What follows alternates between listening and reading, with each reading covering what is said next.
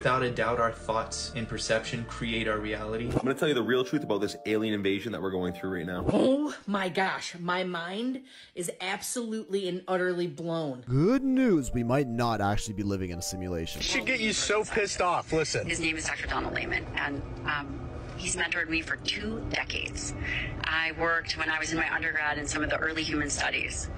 And at that time, it wasn't such a hot topic in terms of argument.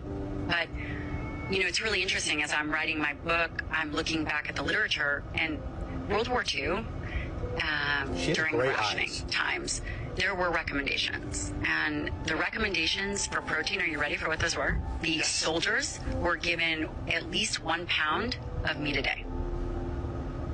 An injured soldier, and this is from literature in the 1945, an injured soldier was given 250 grams of protein. And what the records are showing and what was reported was that they had a 50% increase in their healing capacity. Yo, that is crazy. I mean, were they getting different protein than we get now? Why are the levels of protein that are recommended nowadays way less? Welcome back, goons. You're watching Explore the Weird. I literally have more weird, strange, literally all the things, and we're gonna get into it. Oh my god.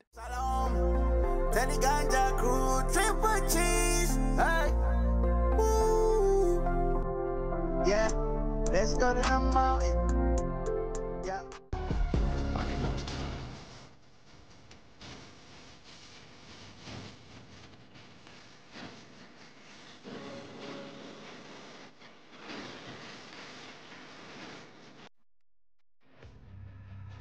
It's that guy. He knows the thing. He's the airbender. He's the avatar. He knows. And I guess this is another airbender that I'm calling Cap, but you know, at some point maybe I need to open my eyes. You ever wonder why your soul decided something kind of trivial about your lifetime, like maybe why you have glasses? I had a client that did a timeline healing hypnosis session the other day, and some of her guides came through with the Arcturian counts. And she didn't even ask about it. They just volunteered it. I can't even remember what the context was. But they said that she had such a hard time witnessing the way that humans treat each other that she chose to not see very clearly. Hence the need for glasses. If that resonates for you, you'll have to let me know in the comments below. Wait, is that real, or is that just like people that wear glasses say to? We're gonna keep it going. Here's the dark truth about self-improvement that nobody talks about. You may become the best version of yourself, but as soon as you learn about what you should be doing, for example, I should be reading, I should be working out, I should be getting up early, it creates this mental checklist that if we don't do everything on that list, you use it as ammunition that you then use against yourself. And that's because the truth is that self-improvement alone doesn't satisfy us. Self-improvement is only one part of the journey. The other half that is vital for growth is self-acceptance. Accepting where you are right now. Accepting every small and big win. Learning from our losses and enjoying the now. I love this. I am a goon. I am accepting where I am right now. Future Teddy has made it, and I am living the dream. I'm enjoying it on this journey, just like every other goon watching. We're all accepting. By the way, goons, did you interact with the video before the video even started? Are you a true goon? Oh, you're just watching?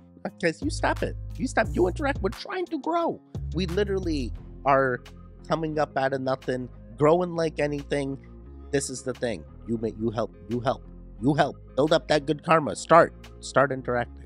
All right, we're going to keep it going. This 36-year-old mom of 3 was stuck in being wired but tired throughout the day, saying each day she would go, but also feel exhausted the entire time doing any activity, whether it be driving her kids to school, at work, or even at home. She just felt absolutely exhausted, but very anxious at the same time. She felt as though something was off with her hormones, but her doctors really only gave birth control as the only option. So she didn't want to go down this route, so she came to us. We ran some labs. Let's take a look at what we found. Looking at her Dutch test and her adrenals, there is a big thing we can confirm about her being wired but tired. Her cortisol production is on the lower side. However, her rhythm is screaming high throughout the day. Classic someone being wired but tired. However, we can also see that there's this cortisone, saying that there's a lot of inflammation present being on the elevated side, saying we had to dive deeper. As we dove a little bit deeper, we ran our stool test, see what was going on the inside. One of the big things we can see is actually she had a moderate detected parasites going on inside of her gut. Additionally, an H. pylori bacteria, a very common stomach infection, came back positive. Now that we just got these labs back, we can start taking some action on what's going on the inside. Ultimately, there's always a reason for anyone's symptoms. You just have to be willing to dig to find those answers and then develop a plan on how to take control of your health. Yo, that is crazy. Yeah, do the things. Get the tests that you need done. If you believe you need them done, don't just start doing cleanses just because you think that's what you need. Make sure you can back it up with some evidence. Because trust me, you don't want to be doing cleanses if you don't need them. Oh my gosh, my mind is absolutely and utterly blown. Where my Gen Xers at, you guys are not going to believe this. We see so many challenges on this app all the time. So many of these kids are all like, hey, let's do this, let's do that. And most of the time I just sit back and I think, yeah, well, you clearly were born after the 2000s because that's stuff that we did without calling it a challenge. Well, there's another one. Another one that has resurfaced and I have lost it.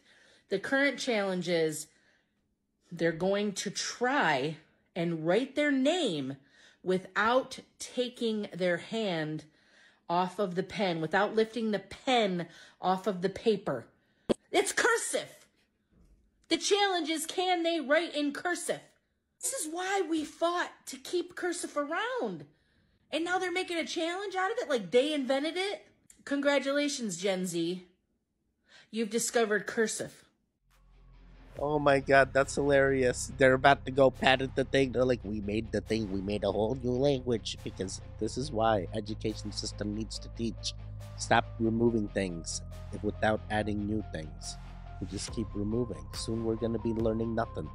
What are they even teaching them nowadays? Are they teaching them the things? Oh boy.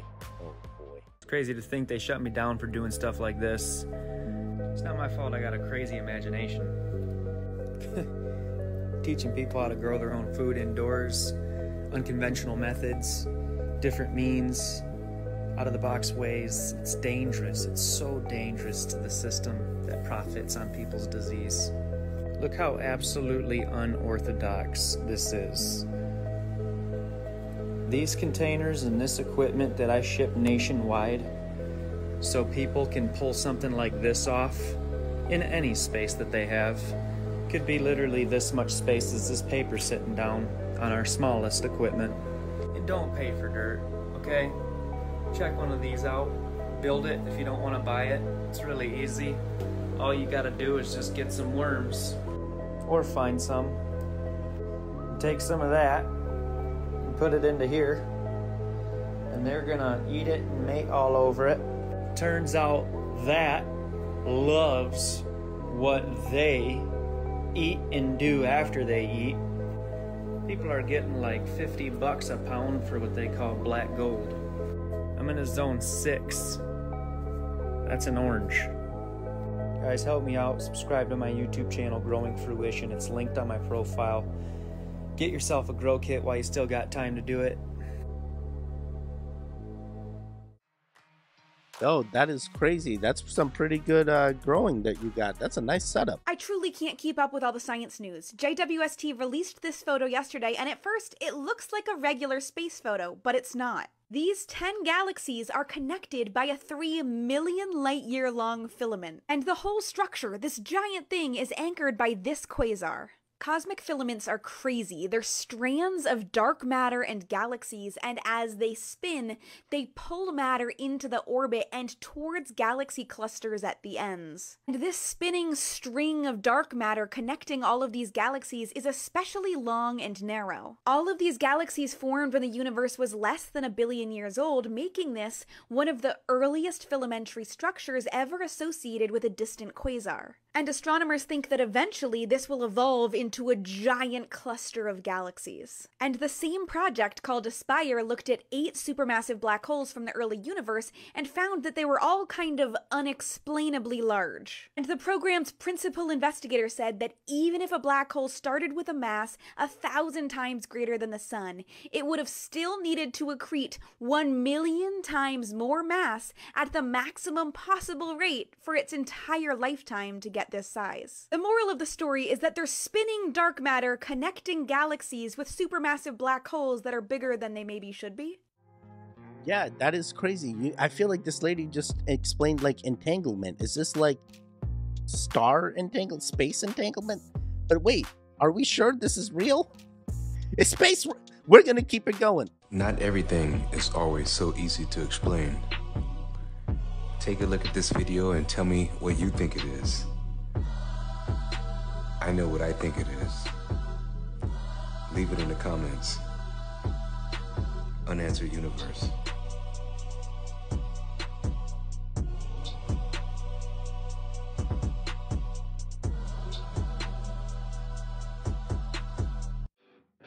Bro, what the hell? Was that one hell of a firework or what? Was that the Fantastic Four, the flame guy just walking through? He's like, yo, I need to cool down in this fort. Nothing makes, this is crazy.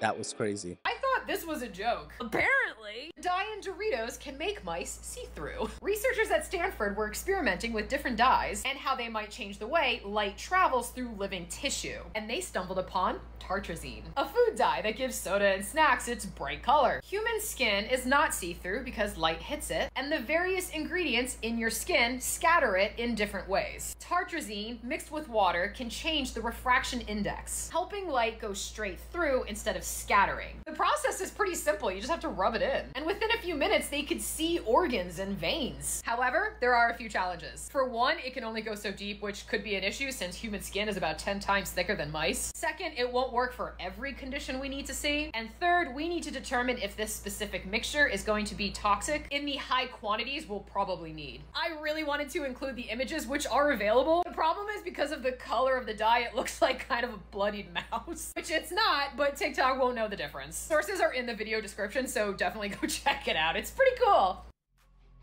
Bros, Google this on your own. Google this on your own. That's crazy. That's crazy. I feel like it's gonna be toxic. Okay, this appears to be a reading one. Old hospitals had sun decks. The sun heals you. Okay. Somebody changed the way. I mean, hospitals still have roofs, right? If one of the patients wants to go outside on the roof and just be like, wait, maybe they don't allow patients on the roof because they're afraid of what. Okay, and I don't know why they changed this, but I have a feeling that I kind of know why they changed this. We're going to keep it going. Good news, we might not actually be living in a simulation. The basis of simulation theory is this. You have a real universe, the base reality, where civilization evolves and gets really smart. So smart that they start using computers to program simulated worlds, like video games. As technology progresses, these worlds get so real that they become indistinguishable from reality. These simulated worlds also come with people, in the form of AI, who don't know that they don't actually exist. And so these people also evolve and develop computers to create their own simulated worlds within their simulated world. Then this new simulated world also creates their own simulation. Then they create a world, then they create a world, and this pattern repeats essentially forever. So we have the real world, the base reality, all the in-between worlds that can create their own simulated worlds, and then the last world in the chain that's still working on it. You still with me? Classic simulation theory states the chances that we are the base reality is 1 over potentially infinity, since this pattern repeats forever, which is 0%, making a 100% chance that our world is simulated, or 99.9999, whatever you want to call it. But here's what changes everything. We currently don't know how to make a one-to-one replica of reality as a simulated world, like all those in-between worlds know how to do, which means we're either the last world in the chain who hasn't figured it out yet, or we're the first world, the base reality, and we're still working on setting off this chain reaction. That's 1 out of 2. 50% chance we're in a simulation and 50% chance we're in the real world. The only problem with this, it's a catch-22. Sure, we don't know how to make perfect simulations of reality yet, so we're 50-50 as it stands. But as soon as we create that first indistinguishable from reality simulation, we're right back to where we started. And so we can either be the single base reality, or one in the infinite chain of simulated realities, bringing us right back to almost guaranteed to living in a simulation once the first perfect simulation is made. And these right here are video game graphics, so you be the judge if we're getting there or not. I feel like we get it there. Now the real question to the goons, is this the base or are we the last? Are we the last or is this the base? I want you to look at this mess. It's the poop is on. I'm squeezing the trigger. That's my air coming out.